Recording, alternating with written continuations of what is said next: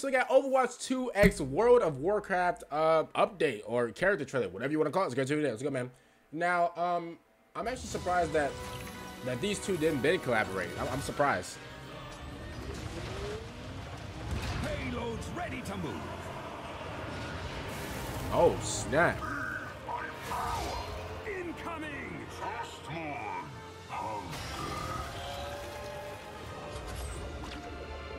We got an Overwatch 2 and WoW collaboration. Fall back. What do we have here? Get this hunk of Nothing. junk Oh, moving. whoa, hold up. You can hide, but you cannot escape. I mean, I thought she was gonna say you can run, but you can't hide. I was about to say that sounds way better.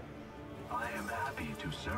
I What's up, bro? that your hardest battle is yet to come.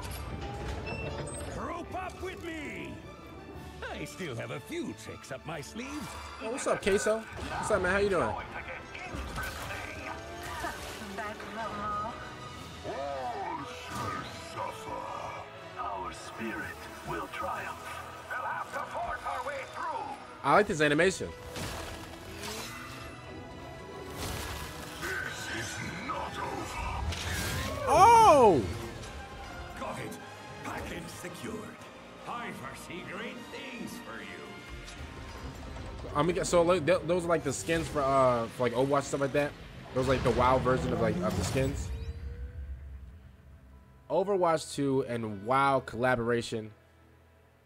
Is that it? I think that's about it, man. Wow, man. Hopefully you guys enjoy this anime. I'm gonna be honest with you. Like for like the entire trailer, I did like the animation just in general.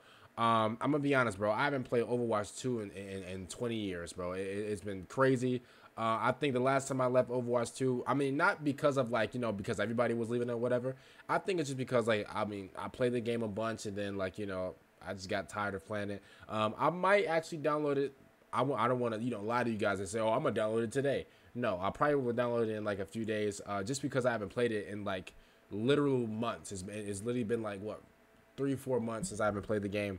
And you know, just to be honest with you, it was just out of boredom, not because of like, you know, like I'm not one to, you know, to like, you know, I guess follow the sheep or whatever. There was a time where like everybody was like quitting Overwatch 2, you know, mainly because, and I'm not going to call them sheep just because everybody was doing it, but you know, there was a reason. You know, everybody was like disappointed in like, you know, not having the PvE because, you know, Blizzard canceled it and stuff like that. So a lot of people did leave and stuff like that. But to be honest, you know, a lot of people are still playing the game. So you definitely can't deny that this game definitely has a core fan base. But at the end of the day, I mean, I just haven't played because, I mean, I just got bored of the game. There was a time where I really loved this game and I was playing this game for hours and hours and hours, and then now, you know, now I don't really play it like that. But again, I might download it in like the next few days. I don't know.